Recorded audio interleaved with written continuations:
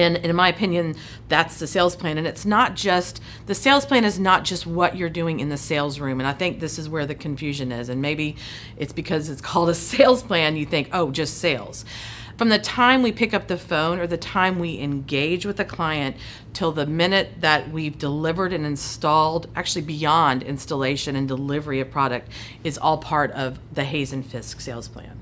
And what that looks like for us is, number one, are we on task and clear with our brand and our brand script? Is our message clear? Meaning, are everything we're doing out in the public eye, whether it's online with our website or social media, marketing pieces, sales letters, newsletters, us engaging and networking either at charity events or business building events in our community, is everything we're doing, are we staying on task? Are we clear with our message? Are we communicating what we do, how we can improve their life or make their life better, and how to do business with us? So everything that we're doing, that's number one. Are we on brand and on task, attracting that ideal client for our business?